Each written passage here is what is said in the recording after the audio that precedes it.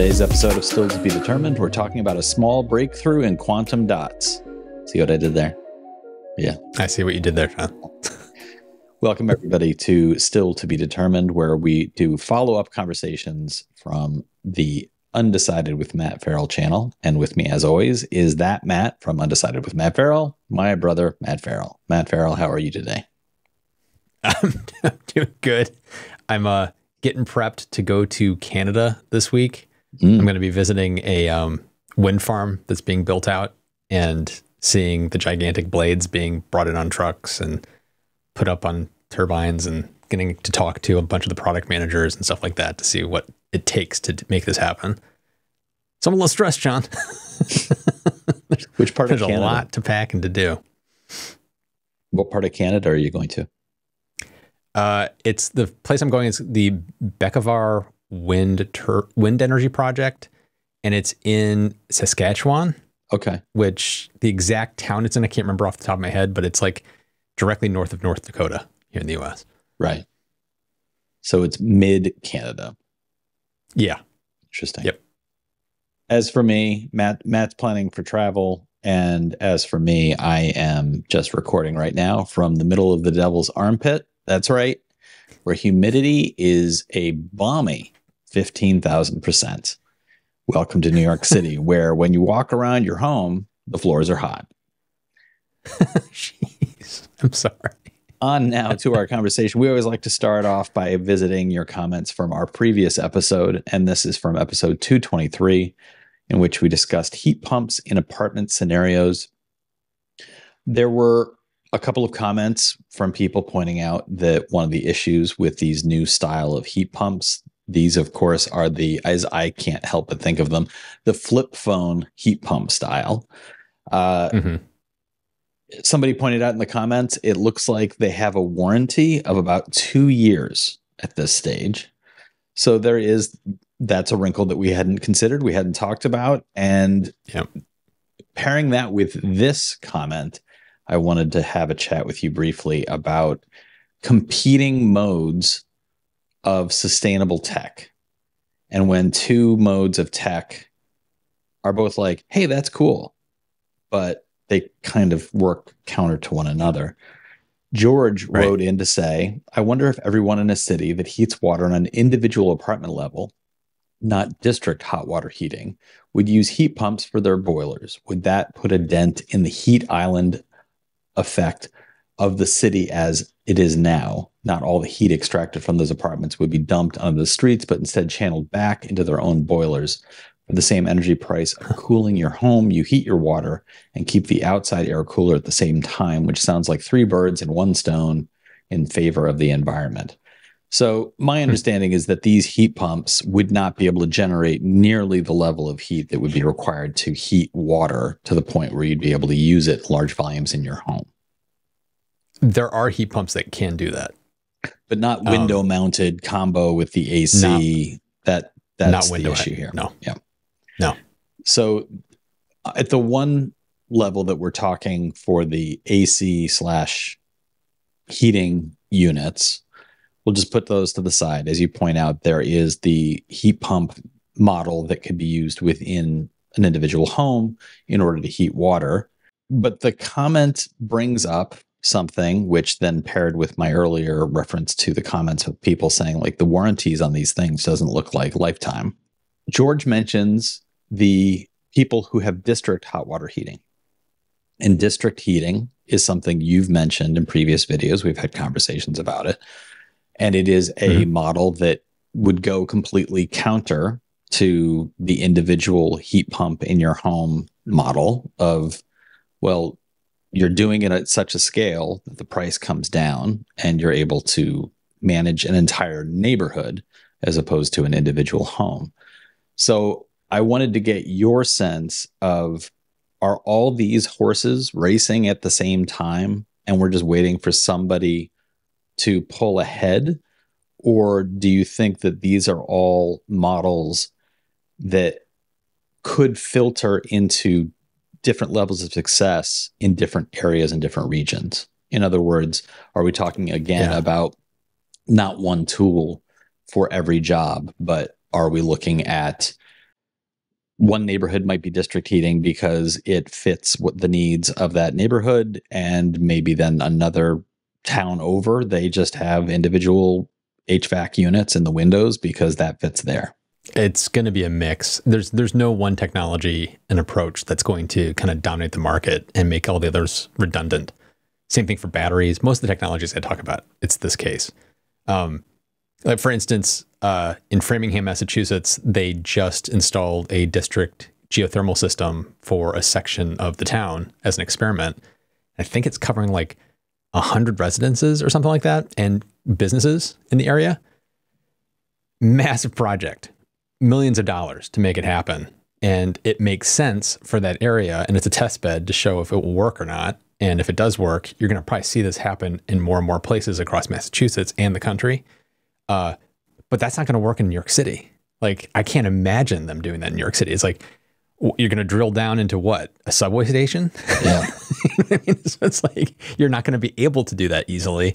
And on top of which, you've got buildings that might be historical landmarks that you can't do massive retrofits to because you'd be damaging the structure and it's not allowed, or it'd be too costly in the permitting and all the labor costs versus an air source heat pump system that's easier to kind of retrofit in versus doing some kind of geothermal district heating system. So you're going to have to pick the solution that works for your specific needs.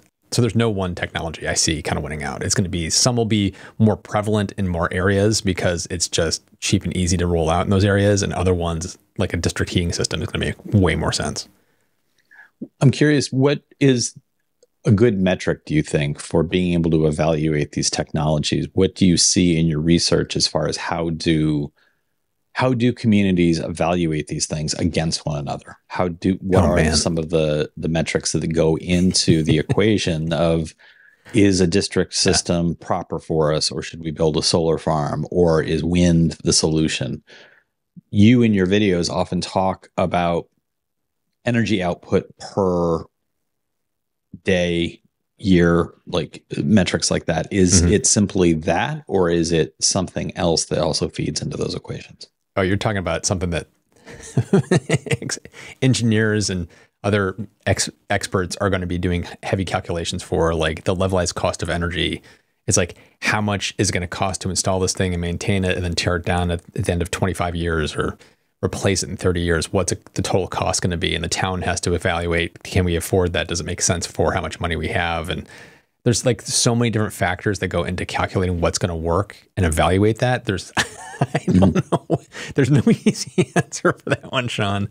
I typically, when I'm looking at this stuff, I always try to look at it through the lens of who is the intended user of this. And so it's like, when I'm talking about the Rheem heat pump water heater, that's obviously meant for a homeowner like myself.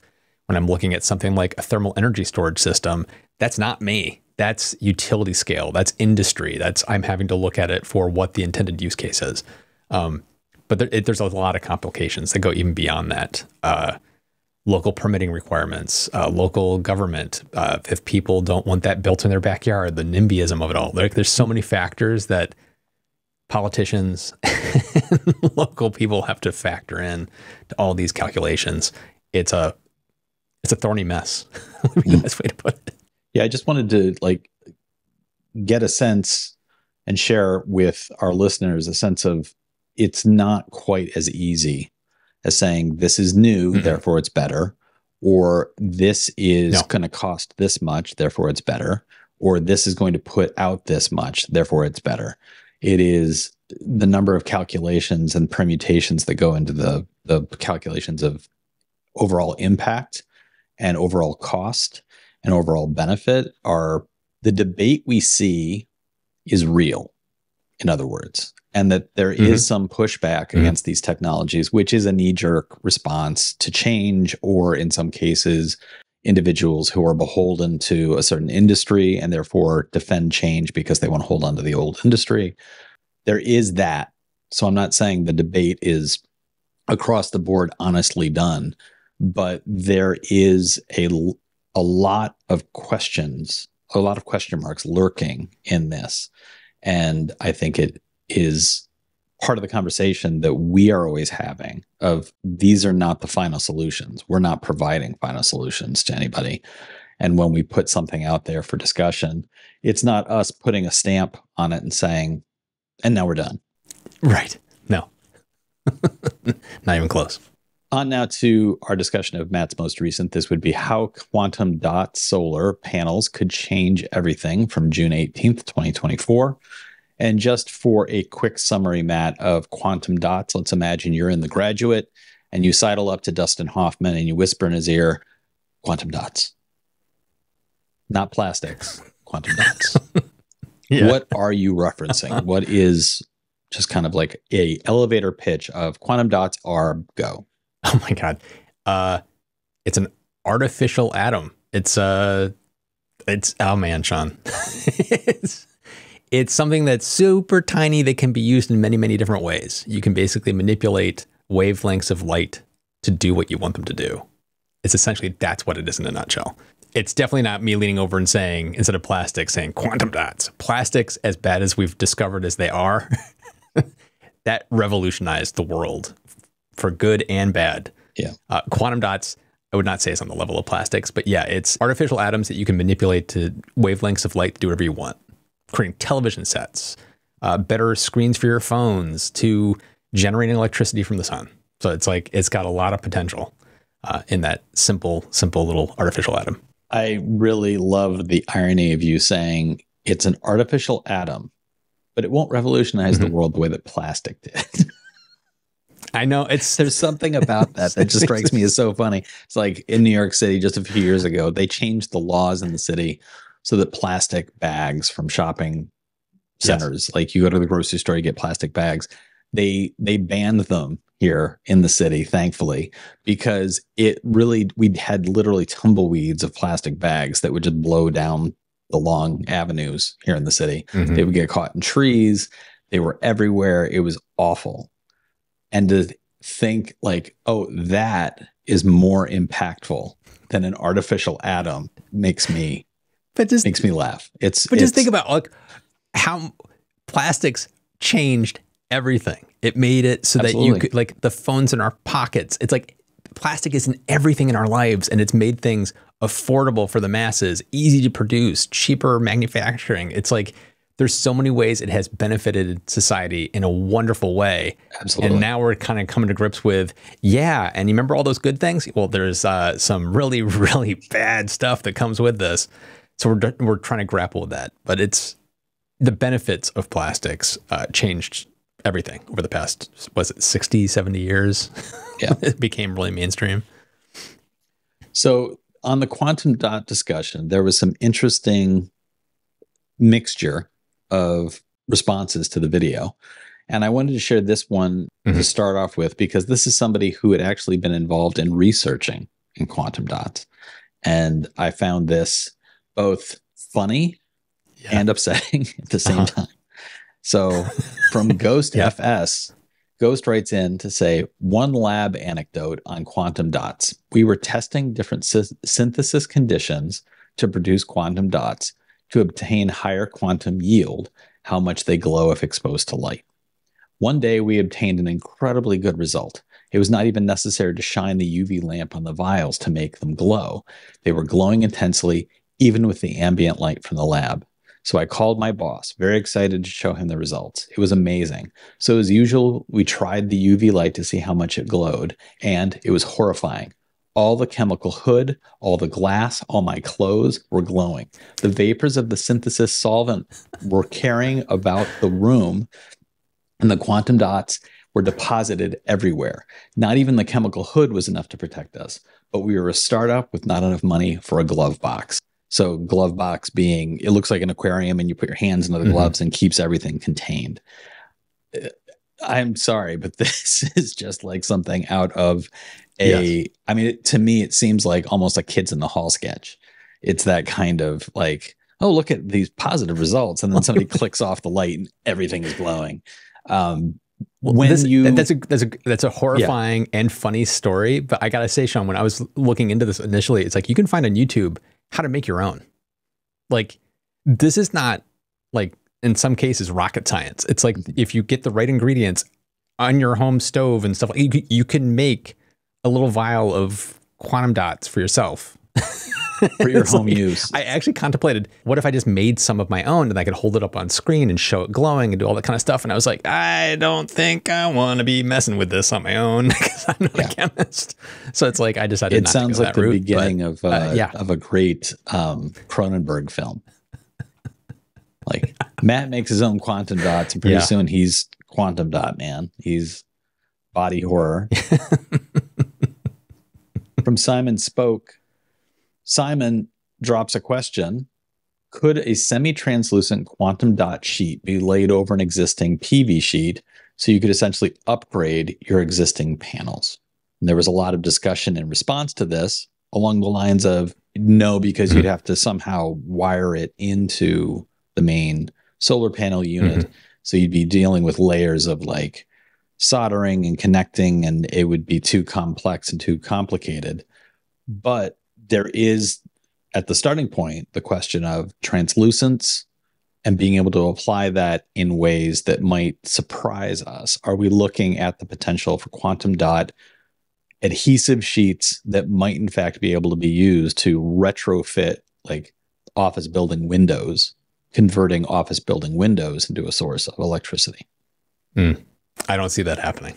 I just don't. It's what you just said. It has to be integrated at the manufacturing point. Like when you're making whatever the panel is, that's when you're applying it and doing it and wiring it all together. There's no retrofitting here. I don't see that ever happening. From what I was reading, there are companies already making this kind of stuff now. We didn't touch on it in this video. I've touched on them in a previous video about translucent solar cells. I'm blanking on their name right now, but they make this kind of translucent. It has a color to it, so it looks kind of yellowish, orangish, and it's meant for like greenhouses. So you'd be putting it for whatever plants you're growing, and so it's like some plants require different spectrums of light to grow better. Right. So imagine having this translucent solar cell that's helping to not only filter the light so that the plant's getting the light that it needs the most, the wavelengths it needs the most, and then the wavelengths of light that it doesn't need are getting captured and turned into electricity. Yeah. It's kind of like, whoa, kind of awesome. Those are actually already being made and tested and used around. So that's not a future technology. That's a technology that's kind of happening right now. But you're not going to do that like layering a film on an existing window or on an existing solar panel to give it more oomph. That's not going to happen. I just don't see it happening. And so that feeds into what you were saying before about this isn't to the level of plastics, which once again sounds like a ridiculous thing to say, but it is. You're looking at a technology that, as you're pointing out, has to be embedded from the very beginning. This is not something that's going to be an add-on that's going to be super easy to do. You won't be able to go buy a sheet of quantum dots to add to the top of your electric vehicle and then plug that into your electric vehicle system in some way. This is something that the electric vehicle manufacturers would have to say, like, we're going to build this car with quantum dots in the paint that will then feed electricity from the sun into the battery, that kind of thing. Yeah. Whatever they're doing, what kind of panel or technology they're doing, it has to be incorporated from the beginning. This question from Meower68, it's more of a metaphor, and I just wanted to get your thoughts on, does this metaphor work? An article I read some years ago described solar energy as if it was coins raining from the sky. You get a lot of pennies, fewer nickels, even fewer dimes, and even fewer quarters. You can catch one of these. A collector has a limited band gap, only able to collect one band. If you can collect multiple types of coins, multi-junction cells covering different band gaps, you get more money, but it costs more to make / acquire such collectors. Quantum dots can essentially make change on the larger coins. So you could collect pennies, maybe nickels, and quantum dots can break down the quarters into nickels and pennies, giving you more of those to collect. Curious, does that seem to you to be a metaphor that is useful when talking about this, or is it an oversimplification? It's an oversimplification, but it works. You know what I mean? Like that metaphor, it's like, it's not one-to-one. It doesn't it doesn't match, but it at least gives you it lets you wrap your head around, oh, I get it. Right. I might say painting for gold. You know what I mean? Like you've got your little sieve and you're shaking it and things are falling through and you're basically left with the biggest stones. Well, you're losing all the finer stones. And there's like, sometimes you're sifting into a different pan that sifts into a different pan that sifts into a different pan. And so you're getting smaller and smaller things that you're filtering through. And so then you're left with different piles of different amounts. And so it's like, I would probably say that might be a better metaphor, but even that is a gross oversimplification of what's actually happening. But yeah, I mean, it works. It does help you kind of wrap your head around it. Right. Finally, this one from the Cornucopia Project. Cornucopia wrote in to say, I saw an offer the other day for solar panels at 28 cents per watt, but you had to buy a 31 panel batch. With the price coming down so hard, innovation will be having a harder time to become competitive. The real benefit of quantum dots in the end will be at much smaller panels with traditional output. It could make solar on vehicles be much more powerful, but for rooftop installation costs, it will be a greater factor. Do you see that in your research, that the price of solar panels is dropping to a point that new competition, new tech coming in is going to actually struggle to find a foothold? Or do you think that, once again, this will be a place where once quantum dots, where the rubber meets the road and somebody develops a quantum dot panel, it will just be so much more effective that it will quickly insert itself into the sphere of available products? Yeah, it's that. it's 28 cents per watt because that's a technology that has been in the making for 30 years and the manufacturing has gotten so easy to do that they can produce it for that amount of money. So it's flooded the market. A newer technology comes in is always going to be more expensive up front. And depending on what the materials are that go into it and the manufacturing process, how much you can refine it, will it potentially hit that 28 cents per watt line? I don't know. You'd have to kind of evaluate that technology, but many new technologies have pathways to get to a similar price point at some point. It just needs the time to get there. The question is, does that new technology offer some kind of major benefit, whatever that benefit is, that makes it so much better than the old technology that some people are willing to pay the premium to get that benefit? If that's the case, right, those deep pockets that are going in over there are going to basically give the seed money for that technology to perfect the manufacturing, to drive its costs down, to make it trickle down, get cheaper so more people can afford it. It's like, just look at, I always use the example of cars. It's like luxury cars come out with the new fancy tech in their vehicles. And then 5-10 years later, that tech is now everywhere in every car. It just takes a while for that technology to kind of trickle down in costs.